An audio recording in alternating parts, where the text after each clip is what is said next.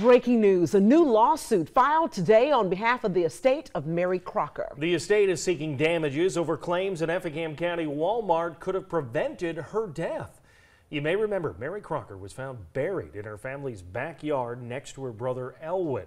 Their bodies were found nearly 5 years ago. All 5 adults charged in the case are related to the 2 teens.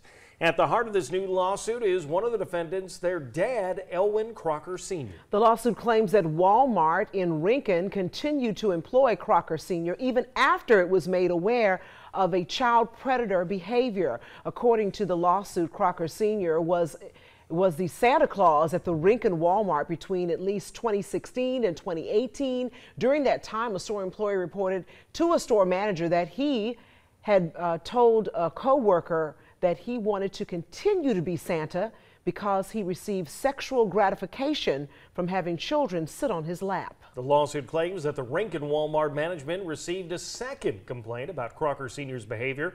The estate of Mary Crocker is suing for damages and says it believes if Walmart had acted on any of the complaints, it could have maybe prevented Mary's death. Crocker Sr. is currently in jail, charged with the murder of his daughter and son.